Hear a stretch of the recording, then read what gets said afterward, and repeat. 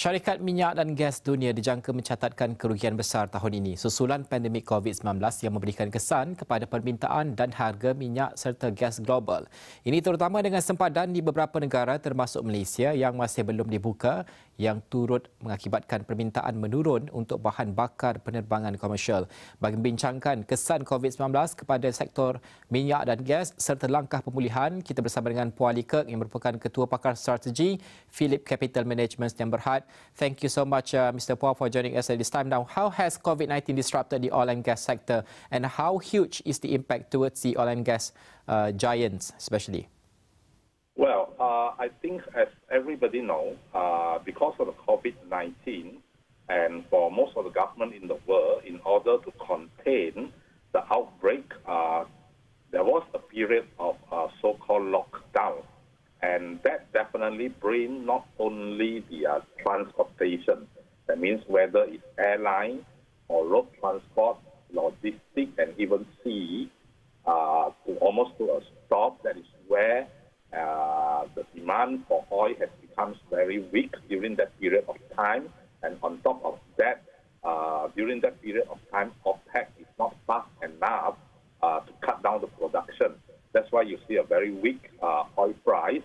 And of course, because of the speculation, it went down even to negative 40.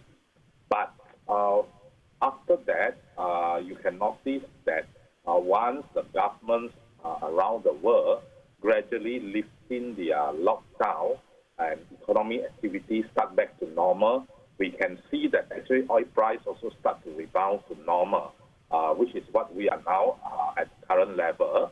And I think it will remain relatively within the current level at least until end of this year. Mr. Phua, how do you see the company's resiliency given that they faced almost the same situation, which is the oil price crash back in 2015?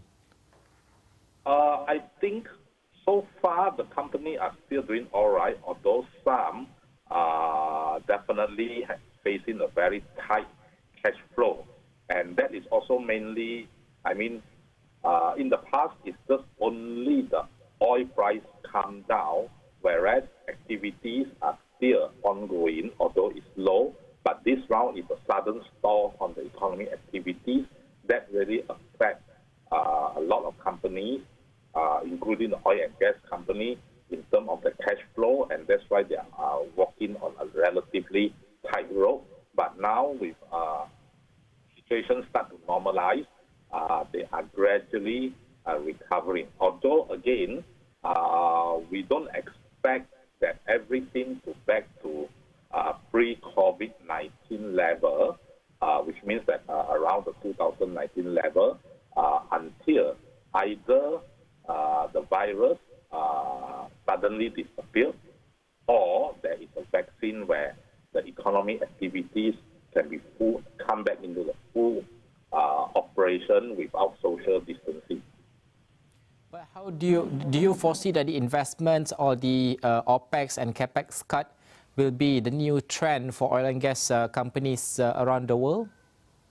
Well, I would say that it's more of a delay of the CAPEX. And in fact, this is not just limited to oil and gas companies.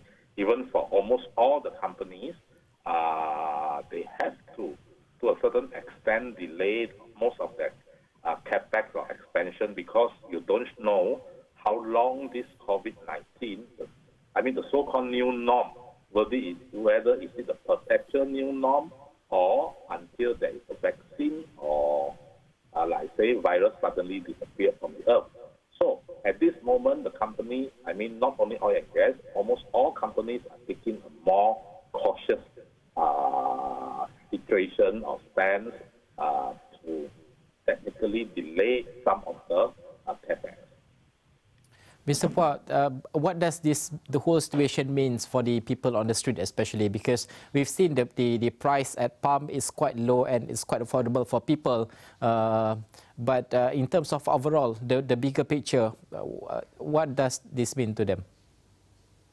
I think, yes, a weaker demand definitely will bring lower prices. But on the other hand, I think it is also not surprised that lot of people actually also seen some income reduction. I mean, whether in the form of the so-called wage earners or for the businessmen, because let's say, for example, because of the social distancing, a restaurant were not able to run at the full capacity.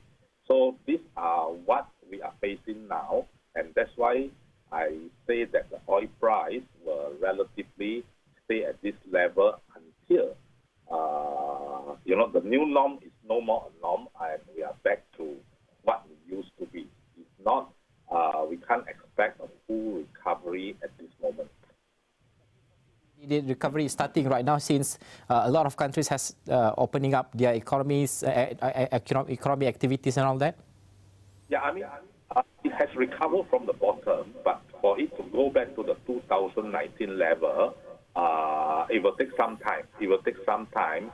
I mean, like, for example, like tourism industry, I think, if we are lucky, probably is by middle of 2020. If not, it can even be until 2021 before we see that we are back to the 2019 level.